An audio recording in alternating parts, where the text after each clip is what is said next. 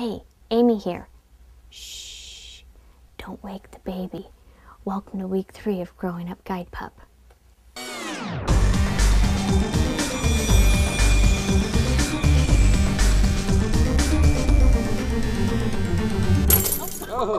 As you can see, Ricky's been doing a lot of growing.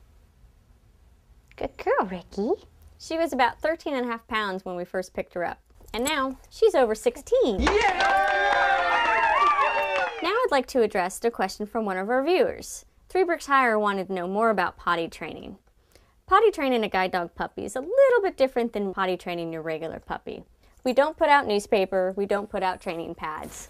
We don't just toss them in the backyard to go potty. Are you chewing my microphone? So when we potty train these guide dog puppies, first thing is they're always on a leash, which means we got to go out there with them.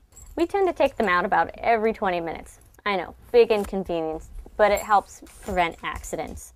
We've been outside for more than 20 minutes at a time waiting for this puppy to potty. When they actually do go potty, we give them the command, and their command is, do your business. When they're this age, they don't know it yet, so we wait until they're actually doing it to tell them. And the important thing to remember is these are very young puppies, and no matter how experienced of your raiser you are, every once in a while you will have an accident. Ricky? But we try to minimize those as much as possible. Uh-oh. Oh, she just peed on the bed. And the other thing is, as soon as they wake up from a nap or they've been sleeping in their crate, outside they go, and they don't go back in until they've done their business. I'm sure you were noticing Ricky was getting a little unsettled, so she's now on the floor chewing on a toy while we finish our segment here. One of the other things we do that's very important as puppy raisers is teach the puppies good house manners.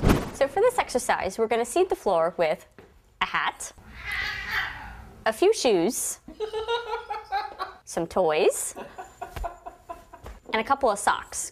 So one exercise we do, we kind of call it seeding the floor, where we place objects on the floor, such as shoes, socks, hats, anything that they're not supposed to have, along with some of their toys, which they can have.